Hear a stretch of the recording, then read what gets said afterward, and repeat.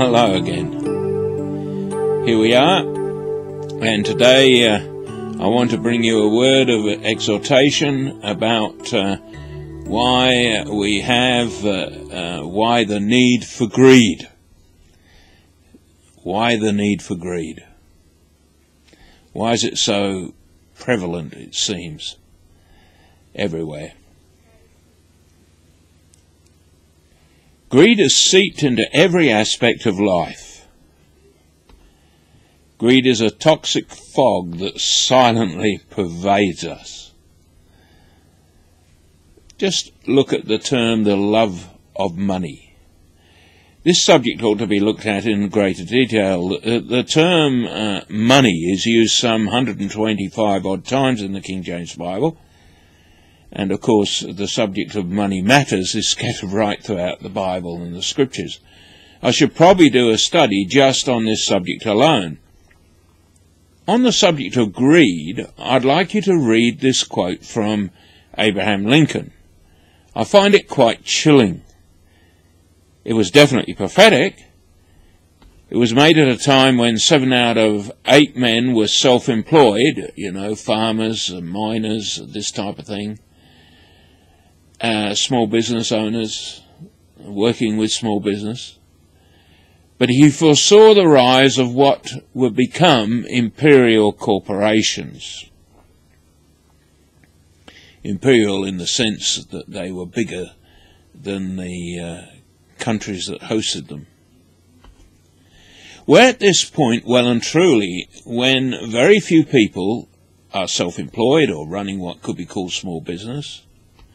I remember when I came to Australia, New South Wales, something like over 80% of the people employed were employed by self-employed or small business. That, of course, is not the case now. The vast majority of people who vote in our Western democracies are working for the government directly, working for some government agency or associated not-for-profit come charity, or large multinational corporations, or who are the recipients of some type of welfare. These are the perfect conditions for wealth to be accumulated within the power of a very few, and we Christians need to avoid greed and stand against it. We're supposed to be the salt of the earth, and if this flavour, it is this flavour that keeps back the chaos, confusion and twilight. Now here's what Lincoln said.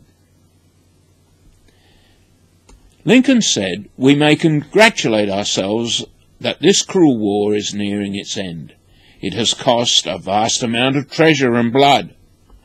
It has indeed been a trying hour for the Republic, but I see in the near future a crisis approaching that unnerves me and causes me to tremble for the safety of my country.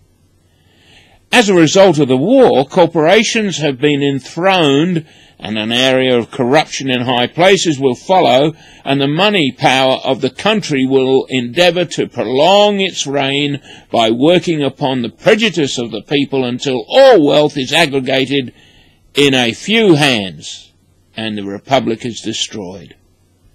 I feel at this moment more anxiety for the safety of my country than ever before, even in the midst of war. God grant that my suspicions may prove groundless." There is no doubt that the massive and destructive downturn of our economic future in 2008 was laid squarely at the outcomes of unregulated greed. Ever since the Scottish economic model was produced, this model ended up promoting the idea that society would move forward when everybody in that society tried to arrive at their own personal best. And since then our culture has been doomed to wallow in greed. I notice that in the USA they're trying to move hard on insider trading in the wake of the recent financial disasters, but you have to ask the question, how many of the perpetuators have ever actually been prosecuted and sentenced? More importantly, the financial sector should be firmly regulated and not left to being manipulated by a greedy few.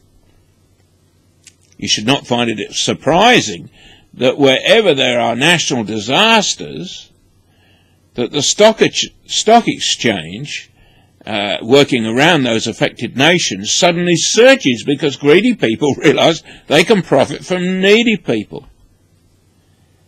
One of the main reasons that the Western economy collapsed was because the foundations of home mortgages were subtly altered to allow massive speculation, which also included speculation using insurance against their speculation failure, like a sort of double indemnity, as it were, where these were traded on a massive scale.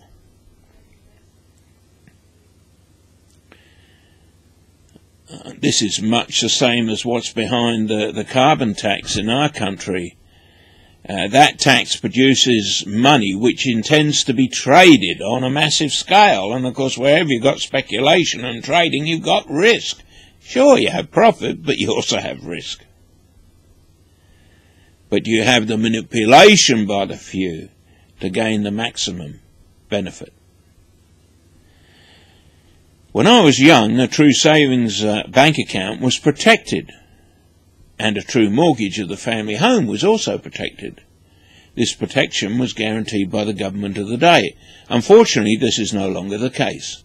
The new style savings and mortgage accounts that you can get today are not the traditional protected accounts, but are in the form of investment accounts, and as such carry no such government protections.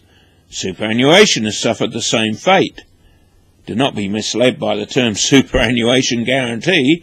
This is just a guarantee that all employers must pay superannuation on behalf of their employees. It most certainly is not a guarantee that the employees will be able to collect it. That depends on market forces. This new policy has produced speculation of the markets on a truly massive scale. And when you see the current commercial ads for superannuation funds, make sure that you listen very carefully to the wording of those advertisements. Western democracies, which for the majority of the past 200 years have understood that they had to regulate financial freedoms in order to protect the very people they govern, have in the last 3 decades systematically removed regulation from the financial sector to find themselves left with the care and responsibility of the people, but no control over the money to do so in an effective manner. This unbalanced mechanism is driven by greed. When greed drives a nation, an economy, a business entity, a church, a family, or an individual, the end result is that somebody, somewhere, pays a massive price. The Bible warns against greediness. The trouble is that enough is never enough to a greedy person. I'd like you to follow me through a few scriptures that highlight how the Word of God views greed and greediness. And we'll start with Paul's admonition to Timothy about food and raiment. 1 Timothy chapter 6, 5-11. Perverse disputings of men of corrupt minds and destitute of the truth, supposing that gain is godliness. From such withdraw thyself. But godliness with contentment is great gain. For we brought nothing into this world, and it is certain that we can carry nothing out. Having food and raiment, let us therewith be content. But they that will be rich fall into temptation and a snare, and into many foolish and hurtful lusts, which drown men in destruction and perdition. For the love of money is the root of all evil, which, while some coveted after, they have erred from the faith, and pierced themselves through with many sorrows. But thou, O man of God, flee these things, and follow after righteousness, godliness, faith, love, patience, meekness. What do you do with a set of scriptures like this?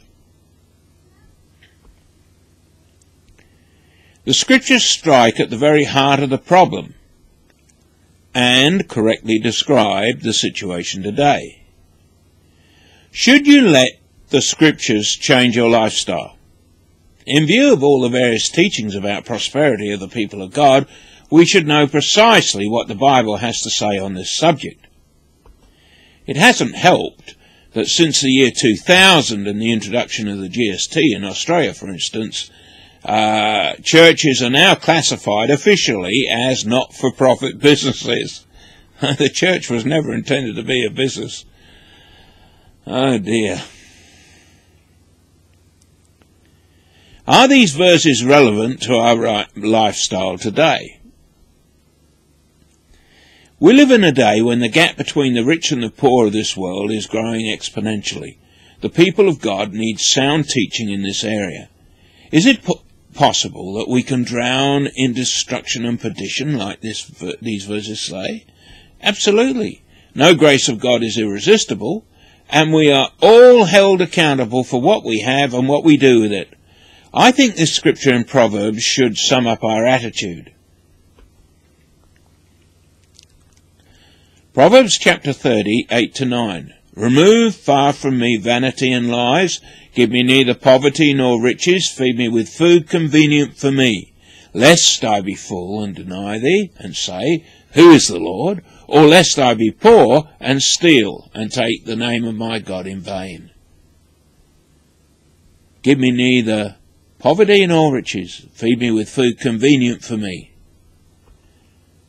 This is the correct, moderate idea, because anything more or less than this opens the doorway to being overcome by temptation.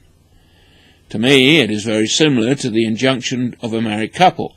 A married couple are to maintain their intimate relationship, or else it would open the doorway to being overcome by temptation. What does the term will be rich really mean? The desire to be rich. Rich is defined as the opposite of poor. The moderate form of lifestyle is clearly described here. If you have enough food and raiment, raiment could be described as having a reasonable accommodation to live within your society and culture. How do we relate to the love of money? To love something is to desire it and to want to make it yours. If I have the love of money, does this mean that I will err from the faith?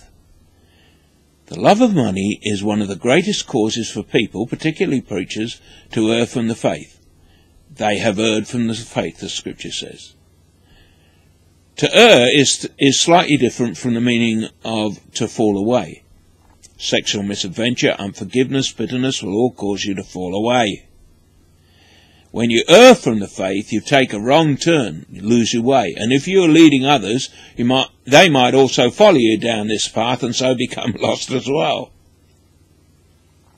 Think about the term gain is godliness. Contrary to popular belief, it is not a sign of godliness to have more than enough. When the Apostle Paul talked about having a prosperous journey, he did not mean that he made a lot of money. It means that he arrived successfully to his destination. That is, his journey accomplished what he set out to do. Romans chapter 1 verse 10, making request, if by any means, now at length I might have a prosperous journey by the will of God to come unto you.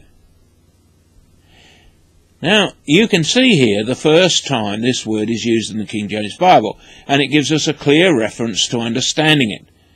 It's found in Genesis 24:21. And the man, wondering at her, held his peace, to wit, whether the Lord had made his journey prosperous or not. He was looking for a wife for the son of his master, and it had absolutely nothing to do with making a lot of money. Isn't the teaching of prosperity that gain is godliness or a sign of God's blessing a common enough sentiment among Christians today? Does the Word of God really mean that if you think that or behave in a way that promotes the concept that gain is godliness, you will be perverse, corrupt-minded, and destitute of the truth? Let's look at verse 7 again. Perverse disputings of men of corrupt minds and destitute of the truth, supposing that gain is godliness. From such withdraw thyself. The people that suppose that gain is godliness have perverse disputings coming out from corrupt minds that are destitute of the truth. Regardless of what you may think of the fruit of their ministry, the solution for us is to withdraw ourselves. Surely this verse is clear enough. It is no good arguing that you think that the character and disposition of a person, minister or not, is any different from this if they promote the concept that financial gain is a sign of godliness. Such people are of a corrupt mind and destitute of the truth. To me, the central theme is having food and raiment. Let us be content. Verse 11 tells us plainly what to flee and what to follow. This surely means that we are not to chase after or desire riches, and we certainly should not have a love of money. The hardest person to judge righteously and effectively is yourself. The scriptures say that the perfect have their senses exercised to discern good and evil. It's always difficult to get to the root and the source of some issues within our lives. This is especially true when we are endeavouring to discern the actual motivation behind our actions. For instance, which is the better? To copyright and sell your gospel material and then to donate the proceeds in a charitable way, or make your gospel material completely free of charge with no copyright entitlements at all. I prefer to take Paul's stance. He didn't want the reward of man, he wanted the reward of God, and he always endeavoured to make the gospel free of charge. I believe this is worthy of emulation as far as my personal approach is concerned. I don't judge anybody else's approach, and I admire the people who give away all their royalties. I like to be very careful not to let my left hand know what my right hand is doing. This passage also talks about foolishness. You know, foolishness in the King James Bible sense is not funny.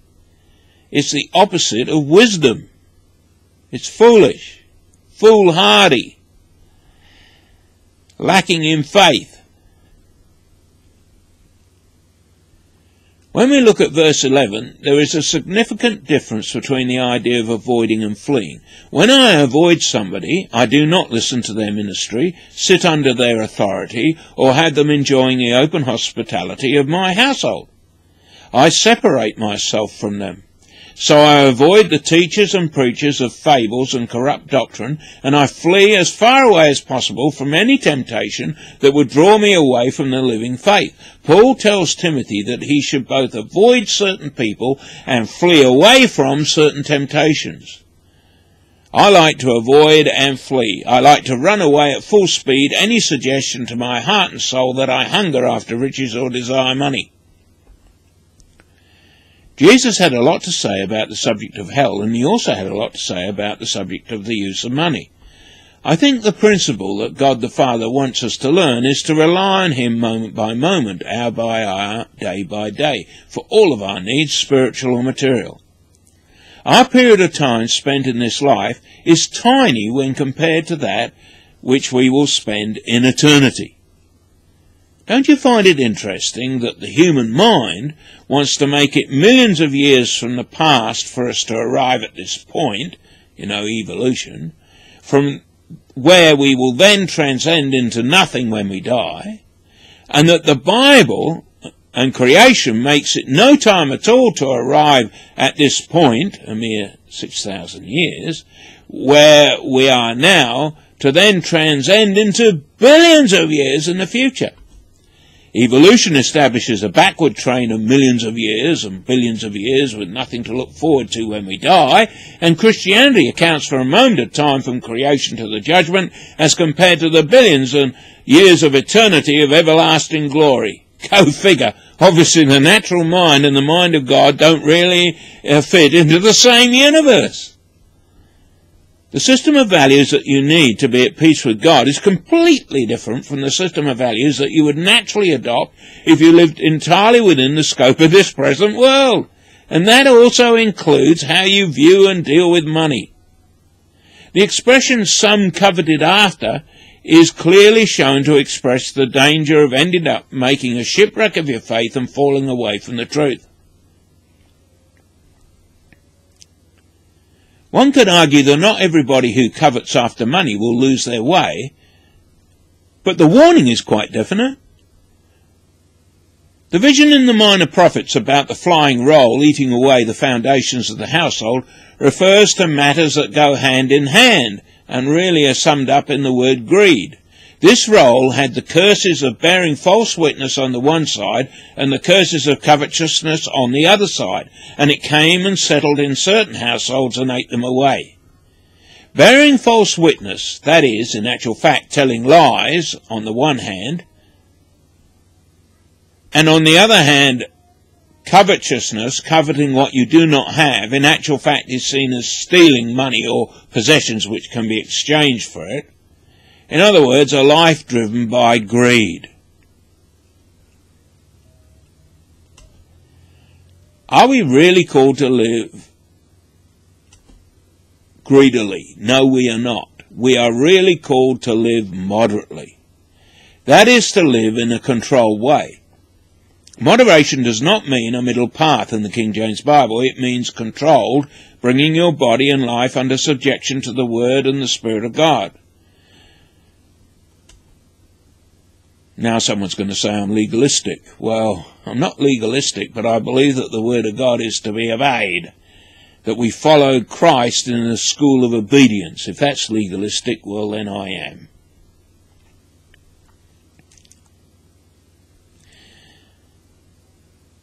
Moderation. You can arrive at the meaning of the word by looking at its use in the Scriptures. Joel 2:23. Be glad then, ye children of Zion, and rejoice in the Lord your God, for he hath given you the former rain moderately, and he will cause to come down for you the rain, the former rain, and the latter rain in the first month. And then this word again in Philippians 4:5, let your moderation be known unto all men, the Lord is at hand.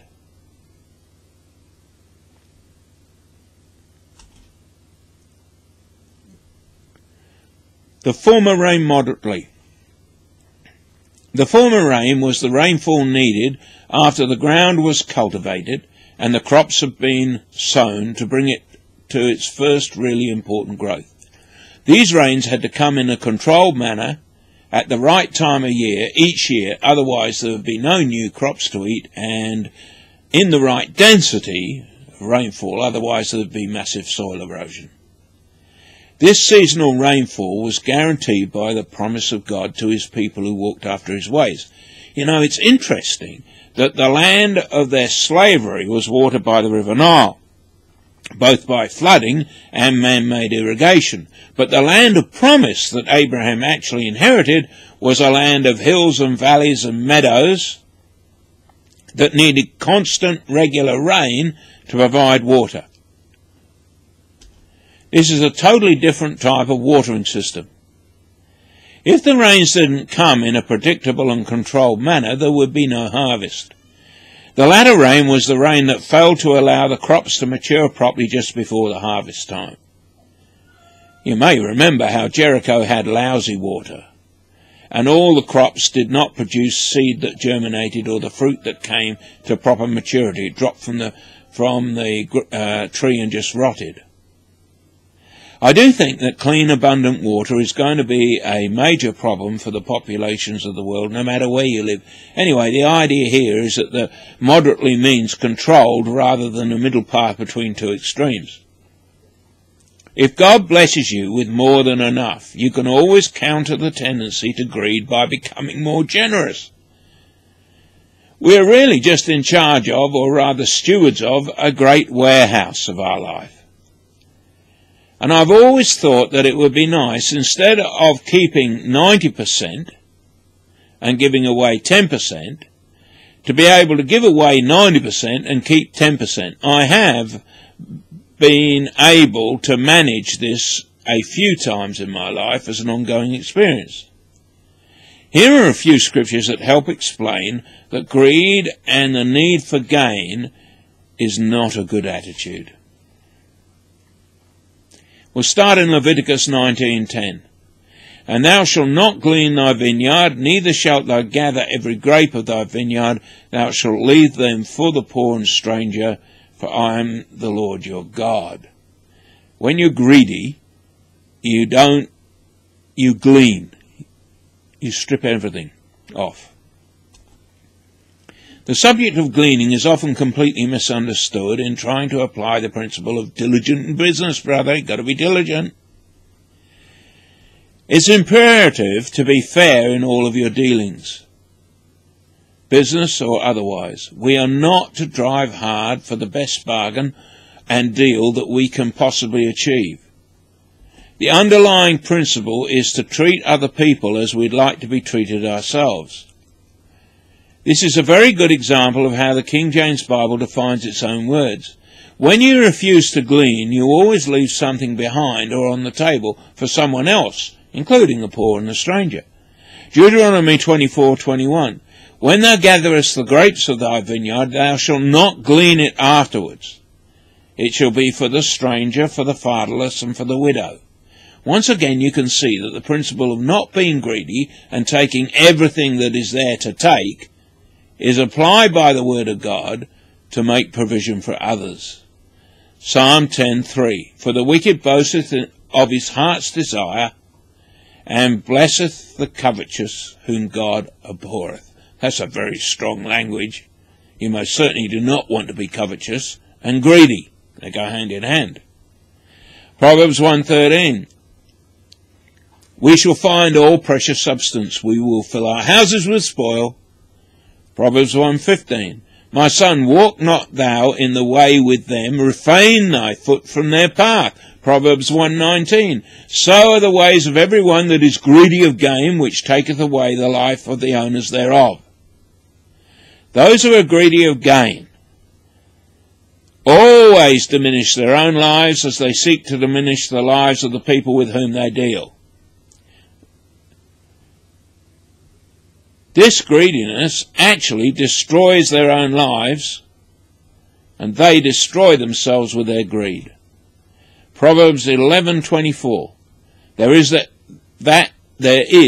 scattereth and yet increaseth. There is that withholdeth more than is meet, but tendeth to poverty. Greediness tends to poverty. The person who is liberal is made fat and so actually increases.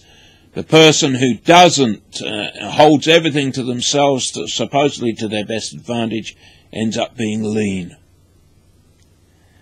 Proverbs 11:25. The liberal soul shall be made fat, and he that watereth shall be watered also himself. What a promise. Proverbs 15:27. He that is greedy of gain troubleth his own house, but he that hateth gifts shall live. The greedy shake the foundations of their own house, just like the vision of the flying roll. Proverbs 21:26. He coveteth greedily all the day long, but the righteous giveth and spareth not. Greediness becomes a way of life and tends to abject poverty. Isaiah 56:11. Yea, they are greedy dogs which can never have enough, and they are shepherds that cannot understand. They all look to their own way, every one for his gain from his quarter. The greedy can never be satisfied and will never have enough. This verse has some rather chilling connotations, especially when you think about what Paul had to say about his fellow ministers of the gospel in Philippians 2:20-21. For I have no man like-minded who will naturally care for your state. For all seek their own and not the things which are Jesus Christ. For all seek their own. This harkens straight back to that previous verse. They all look to their own way, every one for his gain from his quarter. This statement by Paul used to make me very sad, that he should end up in the fruit of his life of ministry with only one minister that he had trained in the work of the Lord, that is Timothy, who was like-minded as himself to care for the welfare of the people more than his own gain. These days, experience has taught me that I should be grateful that there was at least one. Ezekiel 22:12. In thee have they taken gifts to shed blood. Thou hast taken usury and increase. Thou hast greedily gained of thy neighbours by extortion, and hast forgotten me, saith the Lord God. I find it amazing that Christians like to put a different spin on so many matters. Take, for instance, usury. Usury is not the application of pecuniary interest. It is the application of any interest at all. The people of God were not to charge interest one to another. They were to lend, expecting not to receive again. And those that borrow expected to pay back not because they are made to, but because they ought to. You must learn to keep your word on your promises. The verse says, taken gifts to shed blood, means that they had accepted bribes in order to give false witness. When you do these things, you forget that the Lord is your provider. Greed will drive the need to have God as your provider far away from you, and you will eventually forget the one who has provided for you. Ephesians 4:19, who being past feeling have given themselves over to lasciviousness, to work all uncleanness with greediness. Greediness makes you unclean. You will also end up past feeling. In other words, your conscience will just shut down and you'll not be able to hear its voice anymore. Who wants to end up there? 1 Timothy 3:3, not given to wine, no striker, not greedy of filthy lucre, but patient, no brawler, but not covetous. Greedy of filthy lucre is just another way of saying having a love of money. 1 Timothy 3:8, likewise must the deacons be grave, not double-tongued, not given to much wine, not greedy of filthy lucre. Any type of church leadership or church oversight demands a pure example being set to the rest of the congregation. You can definitely see that such people are not to be greedy at all. Titus 1:7. For a bishop must be blameless, as a steward of God, not self-willed, not soon angry, not given to wine, no striker, not given to filthy lucre. Greediness is another way of saying not given to filthy lucre. Do not be like those that Jude describes, for there are certain men crept in unawares. So they're already here amongst us in the church. Jude chapter 1, 11 to 13. Woe unto them, for they have gone the way of Cain, they have run greedily after the error of Balaam for reward, and perished with the gainsaying of Kor. These are spots in your feasts of charity, when they feast with you, feeding themselves without fear. Clouds they are without water, carried about of winds, trees whose fruit wither, without fruit, twice dead, plucked up by the roots, raging waves of the sea, foaming out their own shame, wandering stars to whom is reserved the blackness of darkness forever. You know, Jude links these men together. Woe unto them. These three individuals show the three linked traits: covetousness, greed, and despising godly authority. These traits go hand in hand. Surely you can see from the above verses that greediness should not be once named amongst Christians. You can see from these references that greed is definitely something to be avoided. You will not enjoy a happy, peaceable life that walks within the spiritual man if you are greedy. Greediness and holiness just do not go together. So let's have a look at a few examples of the right spirit in this matter. Moses shows us the true attitude. Hebrews 11:25 to 26. Choosing rather to suffer affliction with the people of God than to enjoy the pleasures of sin for a season. Esteeming the reproach of Christ greater riches than the treasures in Egypt. This second verse doesn't get quoted that much. For he had respect unto the recompense of the reward. We want our reward in heaven. We don't look for it down here. Esteeming the reproach of Christ greater than the riches let me read it again. Esteeming the reproach of Christ greater riches than the treasures in Egypt. That's what we're looking for. Deuteronomy 15:11 to 15.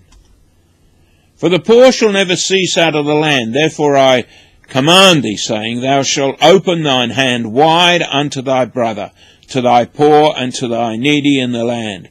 And if thy brother, an Hebrew man or an Hebrew woman, be sold unto thee, and serve thee 6 years, then in the 7th year thou shalt let him go free from thee. And when thou sendest him out free from thee, thou shalt not let him go away empty. Thou shalt furnish him liberally out of thy flock, and out of thy floor, and out of thy winepress, of that wherewith the Lord thy God hath blessed thee, thou shalt give unto him. And thou shalt remember that thou wast a bondman in the land of Egypt, and the Lord thy God redeemed thee. Therefore I command thee this thing today.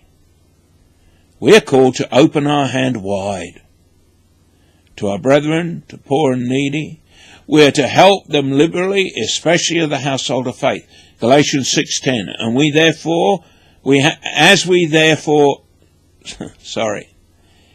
as we have therefore opportunity, let us do good unto all men, especially unto them who are of the household of faith. And again in Isaiah 32:8. But the liberal deviseth liberal things, and by liberal things shall he stand. When you are liberal, you are actively looking for ways to demonstrate your liberality, and the Lord will make sure that he meets your needs. The Lord is no man's debtor. 1 Corinthians 16:3. And when I come, whomsoever ye shall approve by your letters, them will I send to bring your liberality unto Jerusalem. They sent financial support to the saints in Jerusalem who were suffering a huge downturn in their welfare. They gave back of their material things because they had received from the saints in Jerusalem such spiritual riches. 2 Corinthians 8:2-3. How that, in the great trial of affliction, the abundance of their joy and their deep poverty abounded unto the riches of their liberality. For to their power I bear record, yea, and beyond their power they were willing of themselves. This is a great testimony, and you should certainly want to be someone who can claim it for yourself. Liberally abounding, with joy out of deep poverty. Oh, this is power. 2 Corinthians 9:13. Whilst by the experiment of this ministration they glorify God for your professed subjection unto the gospel of Christ, and for your liberal distribution unto them and unto all men. Attitudes of character are always experimental, and our liberal distribution and generosity show that the confession of our subjection to the gospel of Christ is a reality. James 1:5. If any of you lack wisdom, let him ask of God, that giveth to all men liberally, and upholdeth not, and it shall be given to him. God only knows how to give liberally. That's how he gives. It's not only wisdom that he gives liberally. We should be a people who are liberal and generous to a fault. Attitudes of generosity, liberality, and hospitality are the traits of the followers of Jesus Christ. Do not be fooled by the false teachings of those who seem to be leaders and like to refer to the so-called hidden or deeper meanings from the Greek and Hebrew texts, into thinking that there are many signs of being filled to overflowing with the Holy Ghost, and that hospitality and liberality is the ministry of a few specially chosen by God only. I think this explains why the modern charismatic church likes to always have a ministry to the poor rather than believers themselves ministering to those that they find in need, in opening up their homes in hospitality, etc. Yes, there are guidelines within the scriptures that gives us wisdom and shows us how to be liberal and hospitable, but we should always be ready to do so. Abraham and Lot. Now this is a classic in my mind, a classic demonstration of not having greed. Genesis 13:7-13. And there was strife between the herdsmen of Abraham's cattle and the herdsmen of Lot's cattle, and the Canaanite and the Perizzite dwelled then in the land. And Abraham said unto Lot, Let there be no strife, I pray thee, between me and thee, and between my herdmen and thy herdmen, for we are brethren. Is not the whole of the land before thee? Separate thyself, I pray thee, from me. And if thou wilt take the left hand, then I will go to the right. Or if thou wilt depart to the right hand, then I will go to the left. And Lot lifted up his eyes and beheld the plain of Jordan. And it was well watered everywhere, before the Lord destroyed Sodom and Gomorrah, even as the garden of the Lord, like the land of Egypt, as thou comest unto Zoar. Then Lot chose him all the plain of Jordan, and Lot journeyed east, and they separated themselves one from the other. Abraham dwelled in the land of Canaan, and Lot dwelled in the cities of the plain, and pitched his tent towards Sodom. But the men of Sodom were wicked and sinners before the Lord exceedingly. Abraham was the older. Abraham was the one with the promises. Abraham was the boss. Surely he had a right to the best pasture and the best lands. But what is his attitude?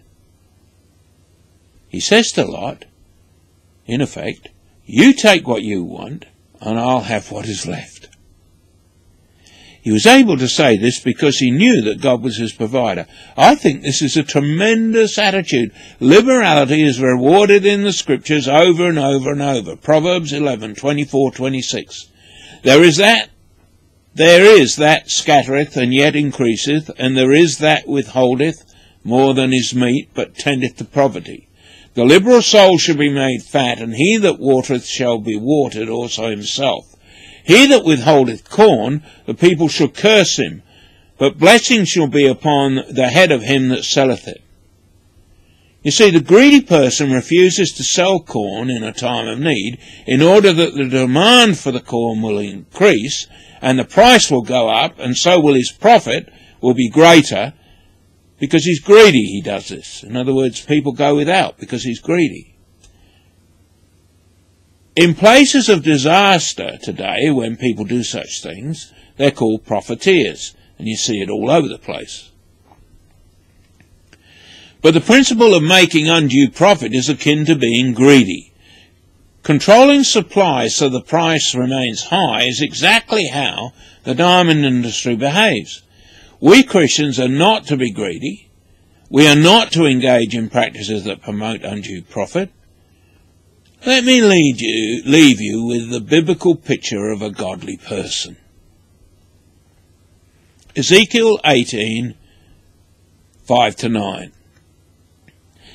But if a man be just, and do that which is lawful and right, and hath not eaten upon the mountains, neither hath he lifted up his eyes to the idols of the house of Israel, neither hath he defiled his neighbour's wife, neither hath he come near to a menstruous woman, and hath not oppressed any, but hath restored to the debtor his pledge, hath spoiled none by violence, hath given his bread to the hungry, and hath covered the naked with a garment, he that hath not given forth upon usury, neither hath taken any increase, that he hath withdrawn his hand from iniquity, hath executed true judgment between man and man, hath walked in my statutes, and hath kept my judgments to deal truly, he is just, he shall surely live, saith the Lord God.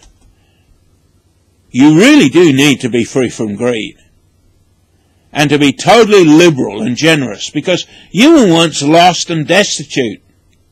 Now you're forgiven and found.